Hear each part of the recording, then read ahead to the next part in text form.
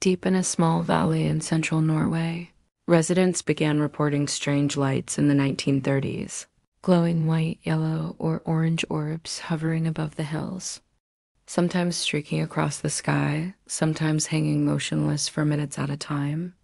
The place became known for the Hessdalen lights, a real phenomenon observed by locals, tourists, and scientists alike. In the 1980s, researchers set up cameras and instruments in the valley.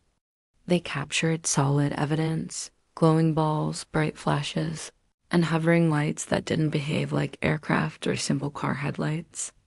An automated measurement station still monitors the valley, logging roughly a few dozen events a year. Hypotheses range from plasma created by unusual geology, to piezoelectric effects in stress rocks, to complex atmospheric chemistry. None has fully nailed it.